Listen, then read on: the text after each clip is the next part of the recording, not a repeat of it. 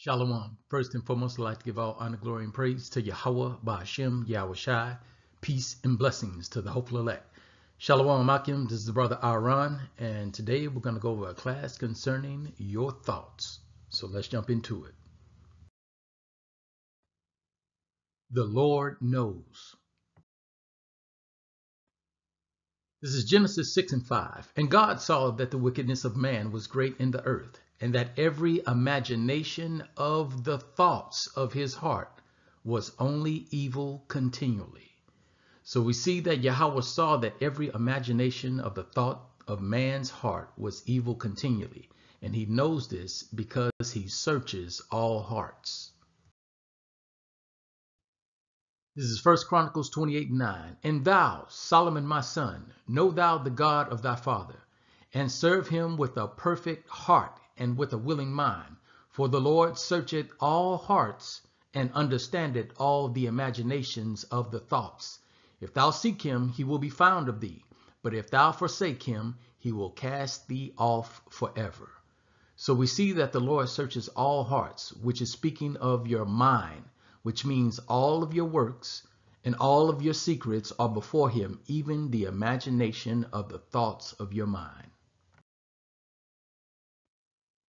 This is 2 Ezra 16:54. Behold, the Lord knoweth all the works of men, their imaginations, their thoughts, and their hearts.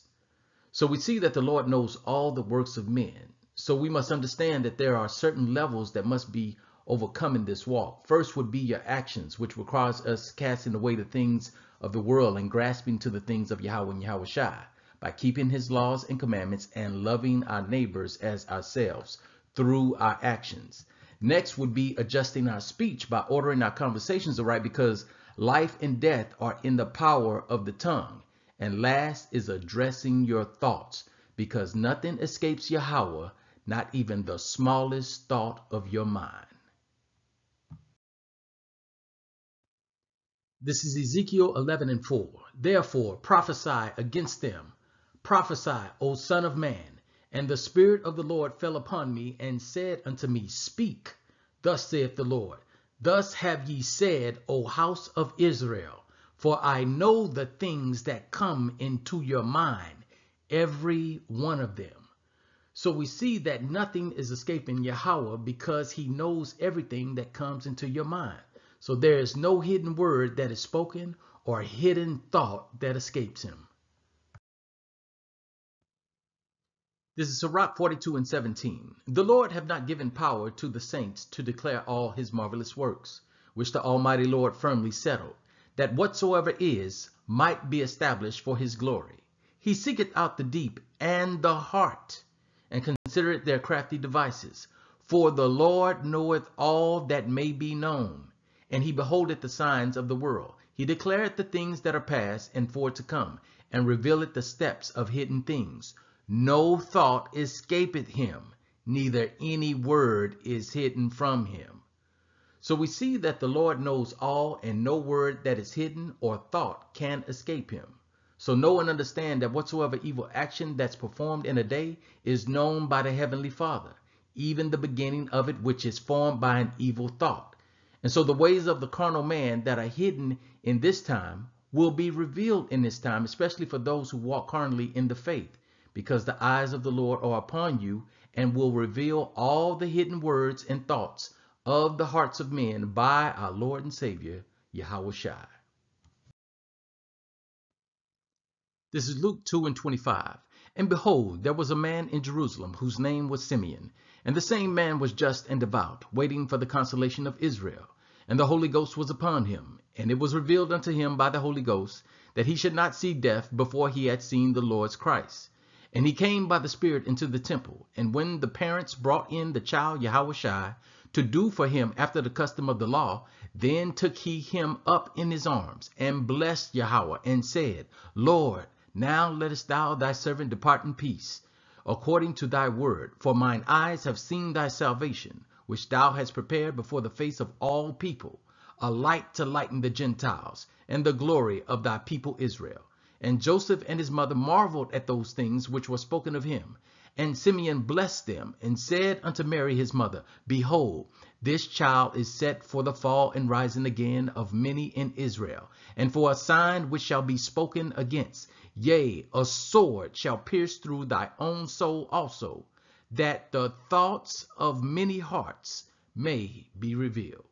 So when our Lord and Savior YAHAWASHI returns, we will know who truly believes in him, who truly loves the way the Lord requires us to love, who truly forgives the way the Lord requires us to forgive, and who show mercy the way the Lord requires us to show mercy, because the thoughts of many hearts will be revealed.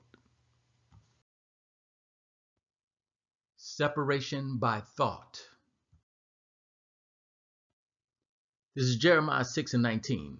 Hear, O earth, behold, I will bring evil upon this people, even the fruit of their thoughts, because they have not hearkened unto my words, nor to my law, but rejected it. So we must understand that the great separator, according to the scriptures, is rejecting the law of Yahweh and also not having faith in YAHAWASHI. This is 2 Esdras 8:55. And therefore ask thou no more questions concerning the multitude of them that perish. For when they had taken liberty, they despised the Most High, thought scorn of his law, and forsook his ways. So in 2 Esdras 8, the Lord tells Esdras to ask no more questions concerning them that perish, because they thought scorn of his law. Scorn means to think of someone or something being worthless or inferior. So to teach Yahweh's people that the law is no more is teaching his people to show scorn for his law. And those that show scorn of his law, according to the scriptures, will perish. So next we'll bring out a scripture concerning the order of those who died keeping the way of the Lord and the thought they had to overcome that required great effort from them. This is 2 Esdras 7, verse 88. Now this is the order of those who have kept the ways of the Most High, when they shall be separated from their mortal body. During the time that they lived in it, they laboriously served the Most High, and withstood danger every hour, that they might keep the law of the lawgiver perfectly. Therefore this is the teaching concerning them. First of all, they shall see with great joy the glory of him who receives them, for they shall have rest in 7 orders. The first order, because they have striven with great effort to overcome the evil thought which was formed with them, that it might not lead them astray from life into death. So we see after death, the order of those that kept the ways of the Most High. They withstood danger every hour to keep the law of Yahweh and strove with great effort to overcome the evil thought. This is Mark 7:20. And he said, that which cometh out of the man, that defileth the man. For from within, out of the heart of men, proceed evil thoughts, adulteries, fornications, murders, thefts, covetousness, wickedness, deceit, lasciviousness, an evil eye, blasphemy, pride, foolishness. All these evil things come from within and defile the man. So when we begin to understand that all these evil things begin first in the minds of men, then form into words, then manifest in the actions, then we can see how these bad thoughts can separate an individual from the Most High, which is why we must continually think of the Lord with a good heart. This is Wisdom of Solomon 1:1. Love righteousness, ye that be judges of the earth. Think of the Lord with a good heart, and in simplicity of heart seek him. For he will be found of them that tempt him not, and showeth himself unto such as do not distrust him. For froward thoughts separate from Yahweh, and his power, when it is tried, reproveth the unwise. So we see that froward thoughts separate from Yahweh. Froward thoughts are dealing with perverse thoughts, which are contrary to the instructions of the Lord. The scripture advises to think of the Lord with a good heart. And in doing so, with having faith in YAHAWASHI, we can cast down every imagination and bring into captivity every thought to the obedience of YAHAWASHI. This is 2 Corinthians 10:3. For though we walk in the flesh, we do not war after the flesh. For the weapons of our warfare are not carnal, but mighty through God to the pulling down of strongholds, casting down imaginations and every high thing that exalted itself against the knowledge of God, and bringing into captivity every thought to the obedience of Mashiach. So when an evil thought enters into your mind, rebuke the thought immediately in the name of YAHAWASHI.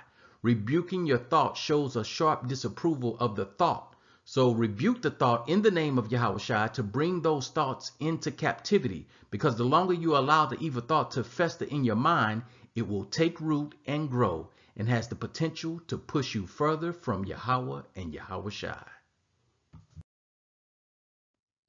Establishing thought. This is Proverbs 16:3. Commit thy works unto the Lord, and thy thoughts shall be established. So we see that establishing thought is predicated upon your level of commitment to Yahawah. And the more you commit your works unto him and speak uprightly concerning him, then will your thoughts be established by him. Because the Lord will remember those that fear him, even those that think upon his name, through our Lord and Savior, YAHAWASHI. This is Malachi 3:16. Then they that feared the Lord spake often one to another, and the Lord hearkened and heard it. And a book of remembrance was written before him for them that feared the Lord, and that thought upon his name. And they shall be mine, saith the Lord of hosts, in that day when I make up my jewels. And I will spare them, as a man spareth his own son that serveth him. Then shall ye return and discern between the righteous and the wicked, between him that serveth God and him that serveth him not. So we see that they that fear the Lord, which means these are they that keep his commandments, and keeping his commandments means that you are thinking of the Lord. So keeping Yahweh's commandments and thinking upon his name and speaking often of the Lord warrants the Lord to write a book of remembrance for them that fear him. This is Sirach 6:37. Let thy mind be upon the ordinances of the Lord, and meditate continually in his commandments. He shall establish thine heart, and give thee wisdom at thine own desire. So we see that meditating continually on the Lord's commandments will establish our hearts, and this is predicated on you keeping your mind on him and having faith in our Lord and Savior, YAHAWASHI. This is Isaiah 26:3. Thou wilt keep him in perfect peace, whose mind is stayed on thee, because he trusted in thee. So we see from the scriptures that we've gone over that if we keep our minds on the Lord, meditate continually in his commandments, think upon his name, and commit our works unto him, coupled with having faith in our Lord and Savior YAHAWASHI, then will the evil thought be brought into captivity, and our thoughts will be established. And with that, I'd like to give all honor, glory, and praise to Yahawah, Ba'ashem, YAHAWASHI. Peace and blessings to the hopeful elect. Shalom.